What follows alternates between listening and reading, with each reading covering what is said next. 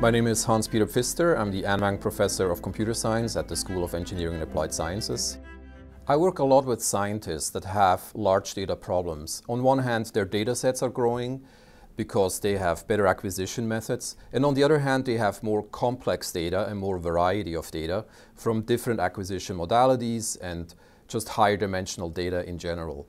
So as a data scientist, I like to work with those scientists to solve their problems and to build tools that allow them to either visually look at their data and understand their data, then use machine learning to build models around those data sets, and then extract information, again in visual form typically, so that they can actually do their science.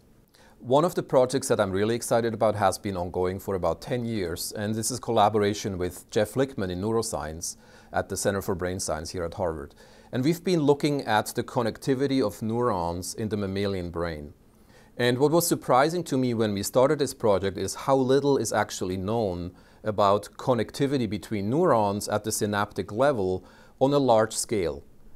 And the reason for that is that this data has to be acquired at very, very high resolution. So Jeff is using electron microscopy to acquire this data at nanometer resolution, and that just leads to very large data sets if you want to image large volumes of brain tissue. Essentially, Jeff doesn't have methods right now to even look at this data or to analyze this data in an automatic fashion. There is no way that a human could look at the data and make sense of it. And there's also no way that the current models we have are both accurate and fast enough to extract the data automatically. So what we've embarked on is this research agenda to basically on one hand develop automated methods to extract connectivity of neurons from very high resolution electron microscopy images. And on the other hand, make sense of those networks of neurons, also using modeling techniques and computer science to understand how brain motifs lead to behavior.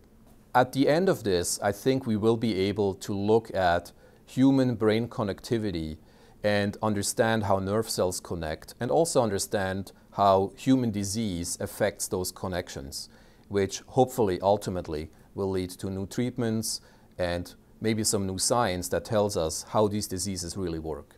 I'm really excited to help scientists to solve their problems, and what's gratifying to me is that we're now in a position where we have both the models and the computing infrastructure to actually solve some of these really large-scale problems, like it has never been possible before.